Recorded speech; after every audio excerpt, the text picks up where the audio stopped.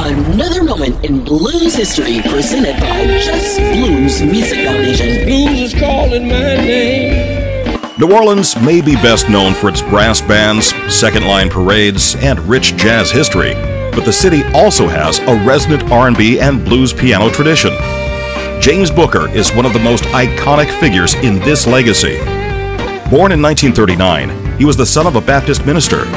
Early on, he absorbed music ranging from classical organ and piano through jazz to blues, pop, and rock and roll. That eclecticism characterized his music from then on. Even in a city famous for its boundary-shattering musical adventurousness, Booker's dexterity and repertoire stood out. A typical performance might include hard-edged R&B street anthems, blues ballads, pop standards, and classical numbers by the likes of Bach or Chopin.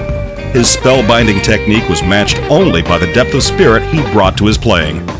In the 70s, he toured and recorded with world-famous rock stars, expanding his listenership and his fame, but his heart was always in the timeless, living tradition of his home city.